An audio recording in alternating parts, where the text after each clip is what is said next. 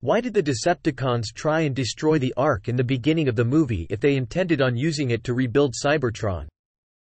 Not every Decepticon knows that Sentinel Prime has secretly compromised with Megatron.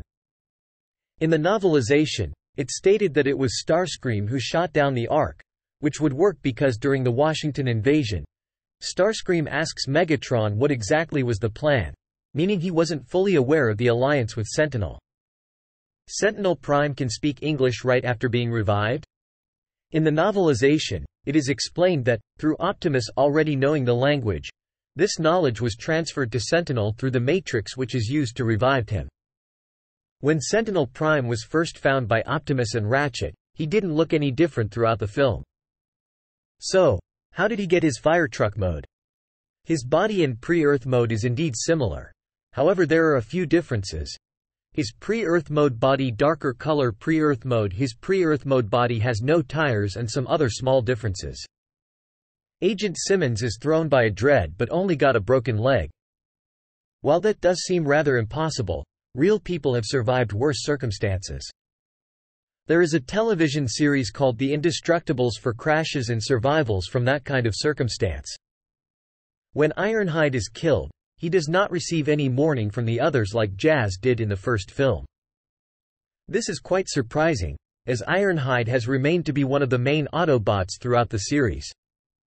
While it is true that Jazz received mourning, while Ironhide did not, there were less Autobots at the time.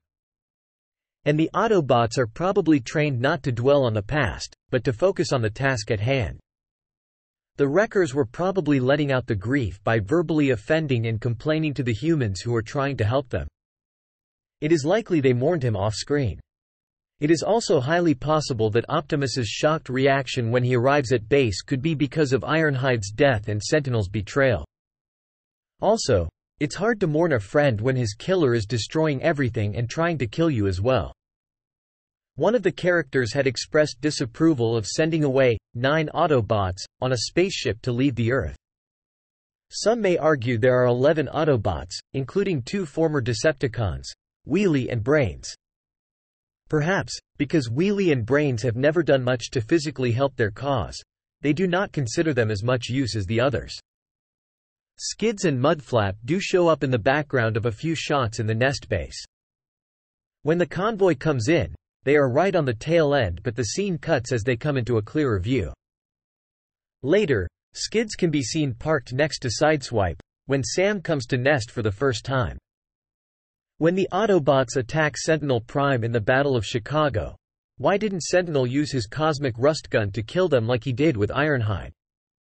It is possible that Sentinel can only find it easy to use his rust gun on those who are too slow, which meant Major Lennox's men in Ironhide, which is why he resorted to shield and sword instead.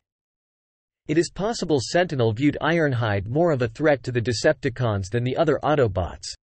After all, he was the weapons specialist.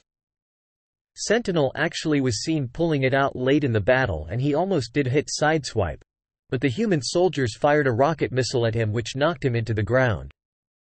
Where were the other Autobots when Sentinel destroyed the NEST base? Lennox mentioned that the Autobots have a habit of sneaking out on their own and do not strictly obey the orders of the Nest authorities. Lennox did tell everyone not to engage Sentinel, most likely to limit casualties to both humans and Autobots. They may have left soon after Sentinel started destroying the base. Shockwave's toy has a vehicle mode, but in the film and games it is never seen.